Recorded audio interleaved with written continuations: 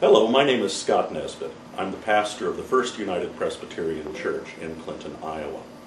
I want to thank you for checking out this worship video. We appreciate your interest.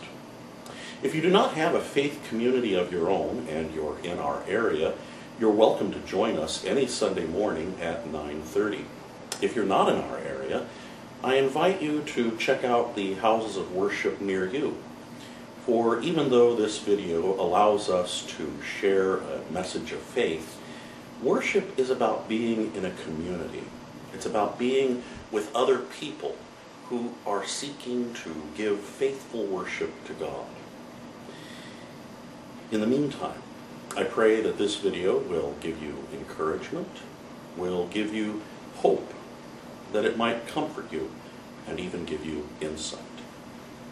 May the peace of Christ be with you. Basically, you have all the announcements right here in the bulletin and projected up on the screen. Just a couple of things to bring your attention to is right over here we have the pumpkin opening contest. You're supposed to put money into the pumpkin box that you like the best, and that's who the winner will be, whoever has the most money in that box. And then the money that goes to INPEC will go towards anti-bullying mission. And this is the last day to be able to do it, so you've got to do it because after worship, they're going to collect up the boxes and start tallying up the points for whoever wins the pumpkins. Then also, just a word of just interest to you, perhaps, Whitney Elkins, who's given the number here, is going to be rappelling down the side of the Black Hawk Hotel at Davenport on Wednesday, October 30th, around 1 p.m.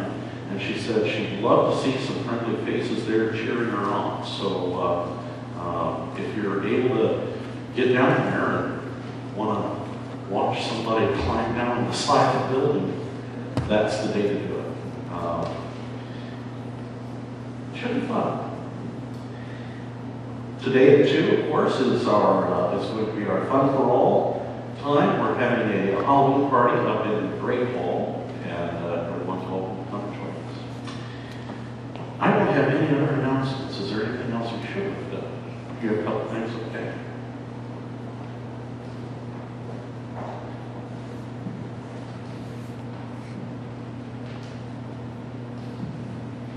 Quick reminder, I am back in the office this week, but as I have deadlines and appointments and other things, if you know you're going to need to see me this week, make an appointment with me this morning so I'm sure to have that time available for you. Budget requests are due next Sunday, so I have time to put them together for Pastor and Eva to go through before they take it to session. And also, wait a little longer into this year because we have so much going on, but it is time to collect things for college boxes to send to our students. And I also need updates. If you know some of the families from our church that have college students, remind them that I need updated addresses so we send their college goodies boxes to the right place. So the next 2 Sundays we'll flush that and get it out before Thanksgiving. Thanks. Any other announcements this morning?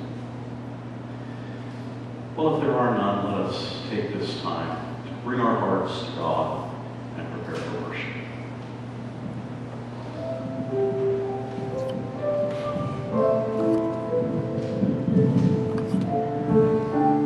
I think I told you that during my time up here, I will share with you some Bible factoids or a significant religious debt. Since it's Reformation Sunday, when the converts to various Christian denominations in the Reformation started looking for a place to practice their religion freely and build up their churches, they turned to the new land of America. The Presbyterian Church was no different. Not only did members of the church come to America, they played a role in laying the democratic foundation of our government. One of the signers of the Declaration of Independence was the Reverend John Witherspoon, a Presbyterian, the only Christian minister to sign. Would you please rise for the call to worship? This is the day the Lord has made. A day for praise and prayer, a day for gratitude and generosity. This time is the time God has given us. A time for singing and silence, a time for speaking and listening. This is the life to which God calls us. A life of humility and service, a life of faith and trust. Let us worship God.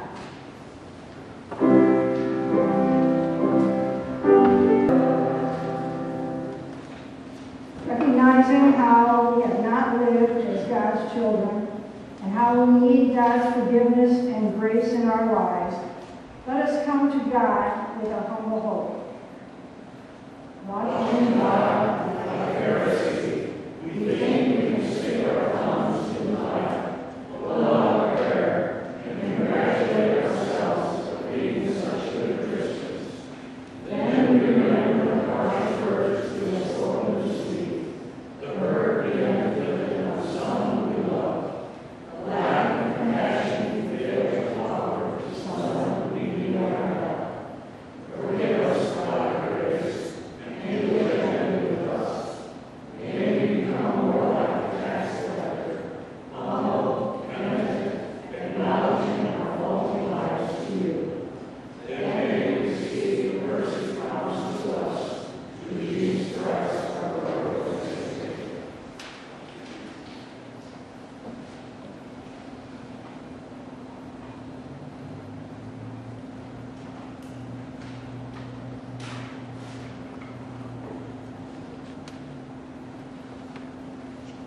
Forgiven and healed, we open ourselves to the grace, the peace, the hope offered to us through our loving God. This is the good news we have received. Here are the streams of mercy. In the name of Jesus Christ, we are forgiven, graced, and blessed. We are able to pour out our lives for others, taking them by the hand to reach the finish line called the kingdom. Thanks be to God. Amen.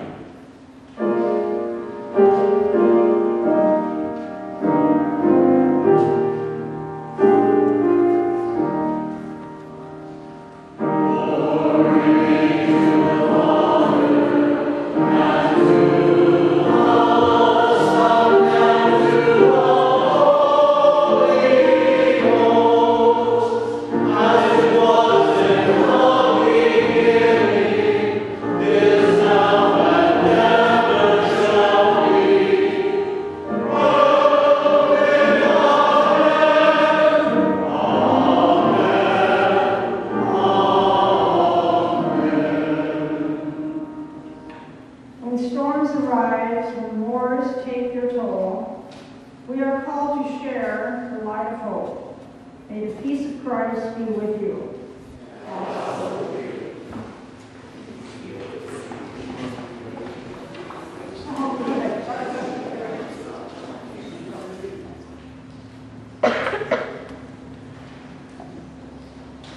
Well, if technology works the way it should, we have a video that I'd like to show you this morning on during this Discovery Moment.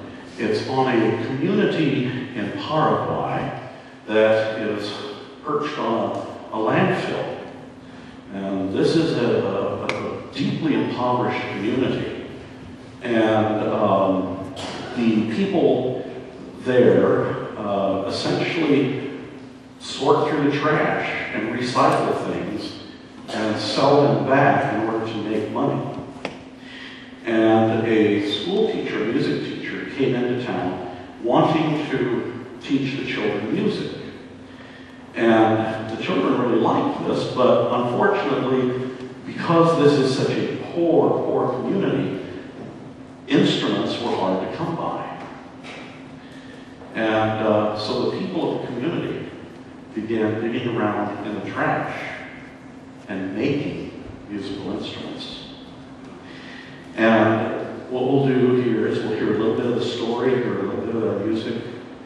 I think at the end of this video they mentioned something about a movie is being made about this, and so there's some information on that at the end. But I want you to just hear their story about people in desperate circumstances. And remember what one man says when he is up there, that a violin is more expensive than a house where they live. So let's watch the video. Well, like I say, videos and technology work well, they work well. And if they don't, they don't. We apparently have a slow connection on the internet, so it's taking time to load up. But if you get a chance, where do you want to start beginning to see if that helps?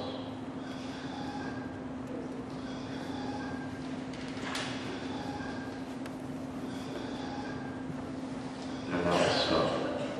Yeah, we won't worry about it. Oh well, that's life. Pardon? Okay, all right. She'll put it in tomorrow's email on the website. So you can watch it at home, but it really is a fascinating video. And essentially, like I said, this is a community in Paraguay that digs through the trash, and they make violins and bass fiddles and flutes, saxophones, out of things like forks, pipes, corks, bowls, wooden spoons, you name it. Big metal barrels. And you think, boy, that must sound wonderful. But really, when they start playing, you listen, it's beautiful, beautiful music. And one of the things, like I said, is that a fellow in here in this video says, a violin costs more than a home in that community. But there's also another phrase that is brought up in this video that I think is important. As they sort through their trash, the people say, we should be careful about what we throw away. But more importantly, we should be careful about who we throw away. I leave you with that thought. Let us pray. Holy and gracious God, all of us are valuable in your sight. All of us are your children. Thank you, O God, for your mercy and your grace that abounds forever. Bless us in this time, that our hearts may be opened to you and our spirits filled by your Spirit. In the name of Christ our Lord. Amen.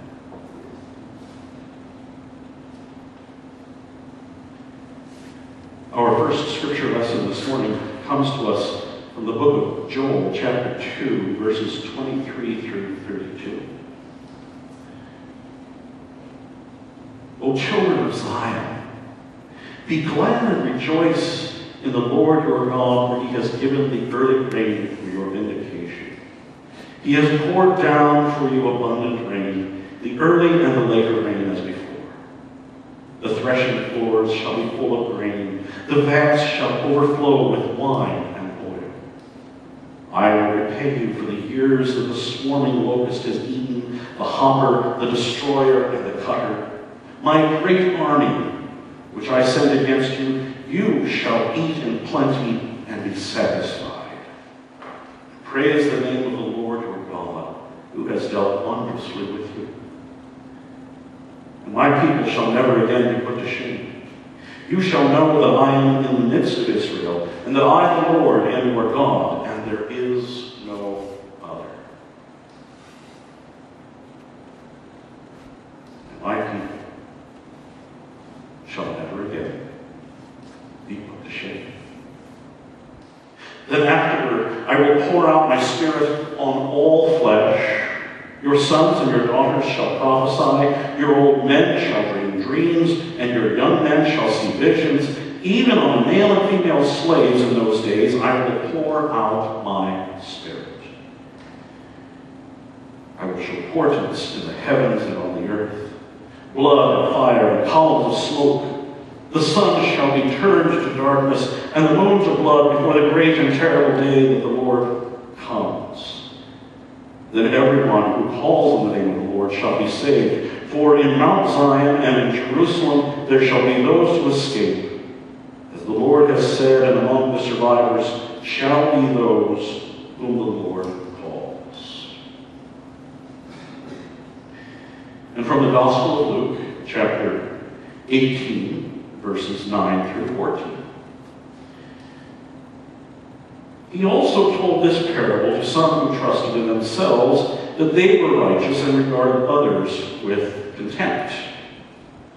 Two men went up to the temple to pray, one a Pharisee and the other a tax collector. The Pharisee, standing by himself, was praying thus: God, I thank you that I am not like other people, thieves, rogues, adulterers, or even like this tax collector. I fast twice a week. I give a tenth of all my income. But the tax collector, standing far off, would not even look up to heaven. It was beating his breast and saying, God, be merciful to me, a sinner. I tell you, this man went down to his house justified rather than the other. For all who exalt themselves will be humbled. For all who humble themselves will be exalted. The word of the Lord. Thanks be to God. To a degree, Jesus' story about the Pharisee and tax collector might seem a bit hard to relate to.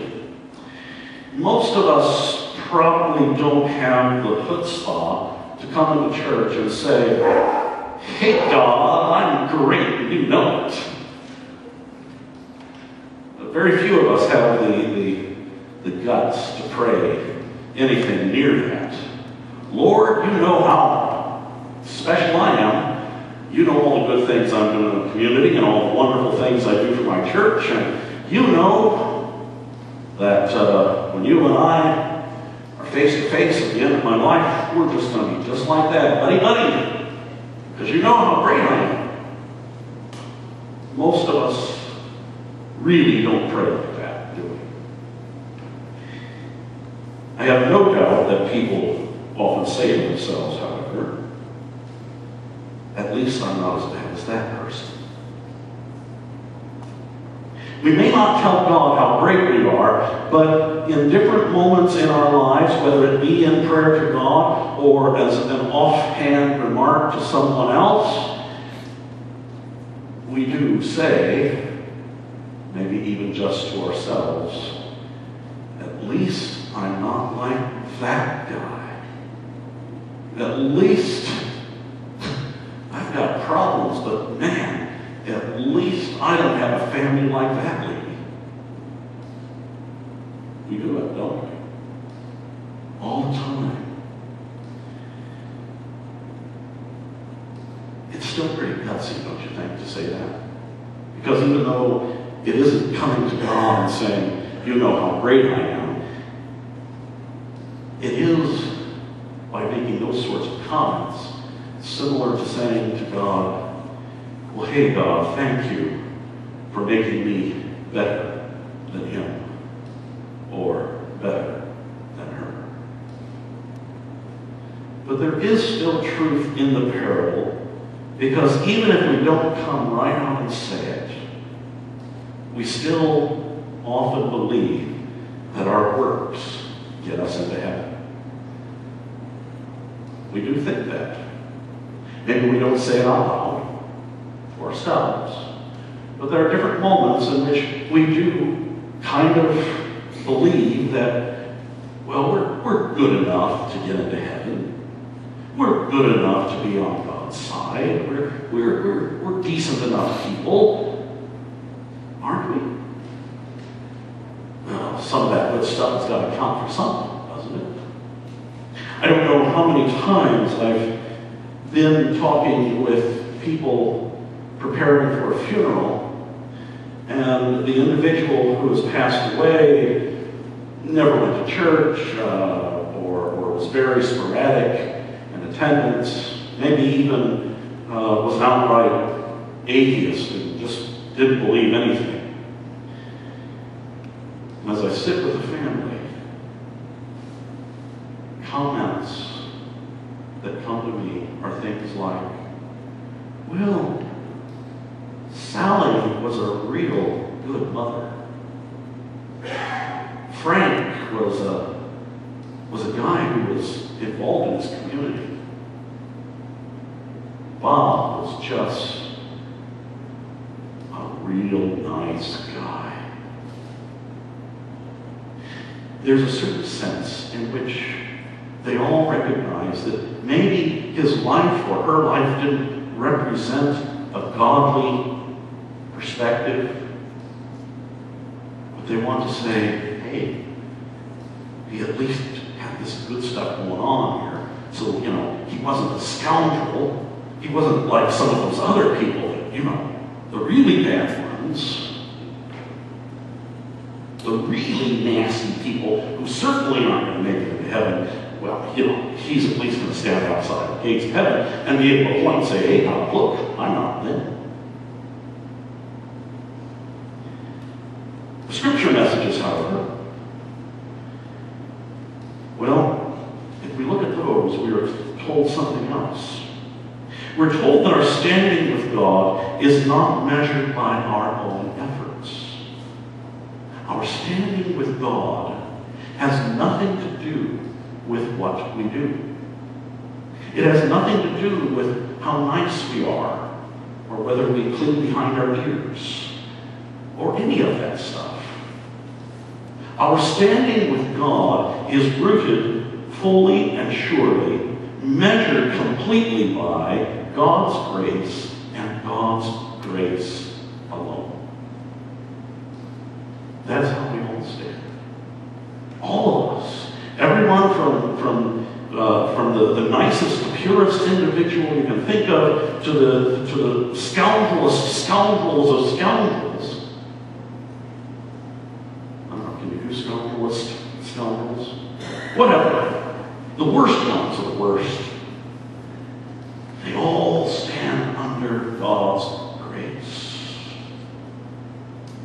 We do too. And so we go about our lives, day to day, sometimes getting short with people and saying something nasty to them on the phone and hanging up. Maybe we have somebody who just pushes all of our buttons and we don't want to have anything to do with them, and so we cross the street and go the other way just to avoid them. And at the same time, we see a child crying, and we bend down to find out what's wrong. And we go to a friend who's sick and make sure that they have some chicken soup. You see, none of us is really all that bad, and yet none of us is really all that good either. We're just sort of this messy mix of things, and God's grace is what stands over all of us. This detail was at the heart of the Reformation of the 1500s. At that time, the church was rife with problems. The church had told people that if you wanted to get into heaven, you had to do certain things. Crawl on your knees up to the chapel. Go on a pilgrimage of several hundred miles, and while you're there, self-flagellate all the way. When you get to the Pope's basilica, crawl up and kiss each stair. And if you can't do that, well, we've got a box over here called the indulgence box. And all you have to do is put in a few coins, and you or your loved one has a ticket out of purgatory straight into heaven. This was what the church taught. And the gentleman by the name of Martin Luther began to question this. So he tapped up these 95 theses on the church door, expecting response. Now, you might think that's kind of odd. Why would he do that? But in that day and age, when you tapped something up onto the church door, it was the community bulletin board. And he anticipated that there would be other priests and religious people on the opposite side of the argument who would debate with him and post their thoughts, and therefore the church could be in dialogue over this whole matter. But instead it blew up in his face. And Catholicism no longer had the hold on Europe that it once did. Bit by bit, chunk by chunk, people began to say, hey, you know, this grace thing really sounds pretty good. I don't want to have to climb the stairs of the church, kissing each one. I don't want to have to go on a pilgrimage on my knees. I don't want to have to pay for my way into heaven. It's by God's grace. John Calvin, the founder of Presbyterianism, came along shortly thereafter and expanded on that concept. That grace is ours. And we don't need a priest to stand between us and God. All of us have direct access to God through Jesus Christ. The pastor then is not a priest. He's just a regular guy like the rest of you who just happens to talk once a week about religious things like how good it is to be a Christian and give you encouragement for living your life. But he's a sinner too. Man, is he a bad sinner. And we all stand under God's grace. We all live in the family of God together as equals. Joel's message underscores the very goodness of God. We go back to that. He speaks of God saying, "You shall eat in plenty and be satisfied. My people shall never again be put to shame. You know that I am in the midst of Israel, and that I, the Lord, am your God. There is no other. And my people shall never again be put to shame.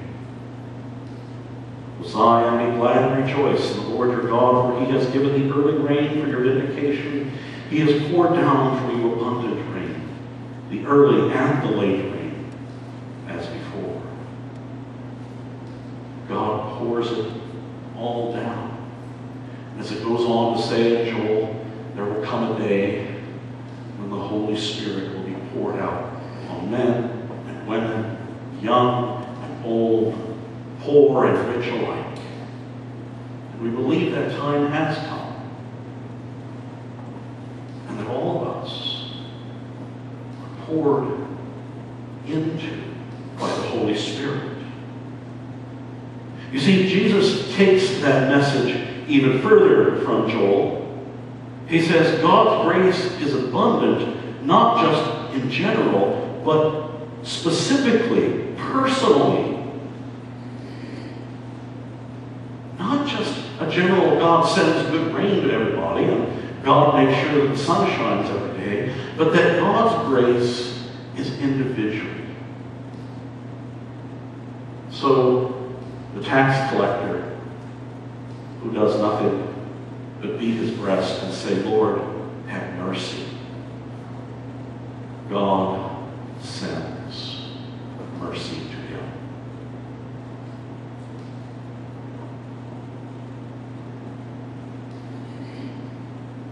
Now, lest I send you home thinking, well, that's good for the tax collector.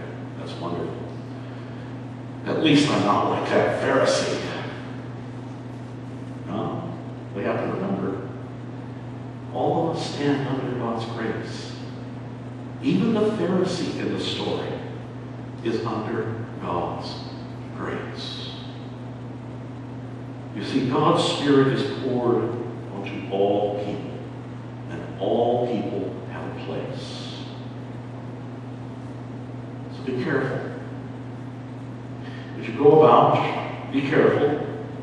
Don't say, thank God I'm not the Pharisee, or thank God I'm not the tax collector. Hold back from the comments of, at least I'm not like that person, or at least my family isn't as dysfunctional as that one. You know, these are all our problems together. And there is not one of us who can step forward but by the grace of God. In that video I was hoping to show you, I would point back to the comment that we should be careful not only about what we throw away, but who we throw away. You see, all people, even the ones who push our buttons and make us scowl, even the ones who really just rankle our days, they stand under God's grace. And even you, if you happen to rankle someone up, or get someone's knickers in a twist, you stand under God's grace. All people have value. All people are called. And all people need grace. Amen.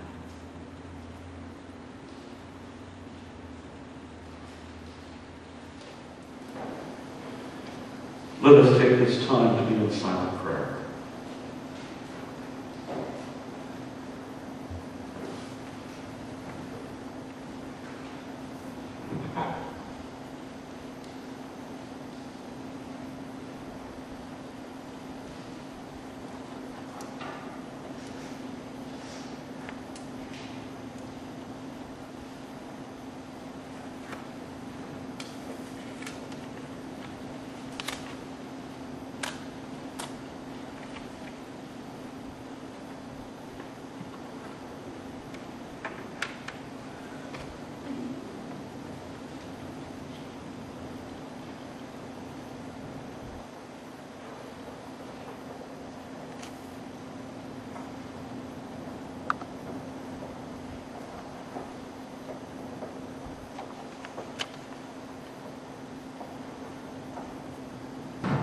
God of mercy, God of grace, we come today with hearts open to you. There are many places in which we have failed to be cheerful witnesses. And there are also places where we know we have done well. We pray that whatever we do, whatever we say, would be brought up in your spirit of grace and held by you in mercy. Transform all that we do, all that we say, so that it might bring you glory and benefit the world around us. Even when we make a mistake, even when we foul up, even when we do something completely wrong, we pray by the power of your redemption that you would transform it to be for the good. We are grateful to you for one another, for this life that we have, for the opportunities that stretch before us, for the very moment to take a breath and to feel what is in our hearts this moment. All come as a gift from you. We pray on this day for the world around us. We pray for farmers that this harvest season would be a safe one. We pray for those who find themselves in desperate circumstances this weekend. Grant them hope. We pray for those who are victims of domestic violence and those who inflict violence. By your grace, change hearts that need to be changed. And for those who are victims, we pray for safety and protection. We pray for all those who work to serve and protect the people.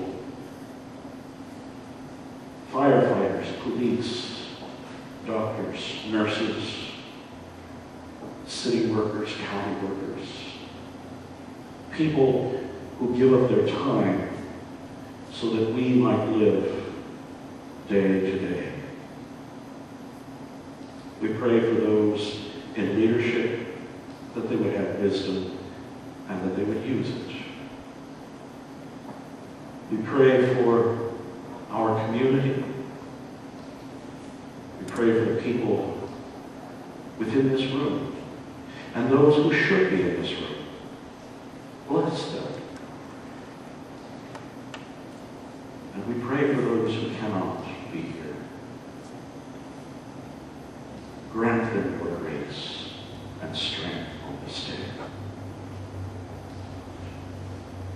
We lift to you prayers deep in our hearts for one another, for friends and family, for personal petitions. We give them all to you, and we trust that you will receive them in grace. So we give all these things to you now, in the name of Jesus Christ, and we pray as he taught us. Our Father, who art in heaven, hallowed be thy name. Thy kingdom come, thy will be done, on earth as it is in heaven. Give us this day our daily bread, and forgive us our debts, as we forgive our debtors. And lead us not into temptation, but deliver us from evil. For thine is the kingdom, and the power, and the glory forever. Amen. Now at this time, we give thanks to God through our offerings. We look to see what we have received and what we can share and how it can give God the greatest glory. Let us gather this morning's offering. Let us join together in the unison prayer. Creator God, we know that you have made everything in this world. You have been so generous to us every day. May what we offer here show our generosity in giving back to you what is already yours. Amen.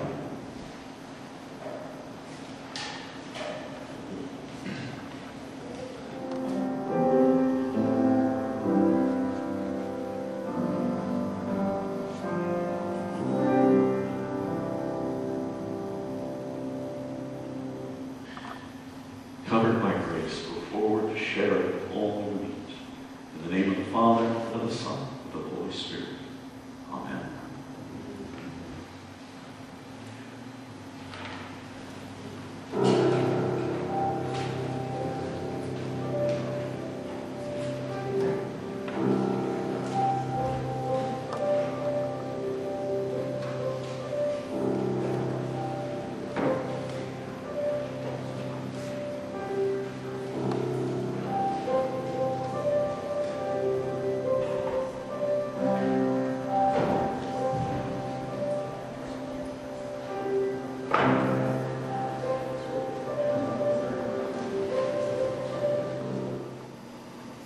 Once more, thank you for checking out this video.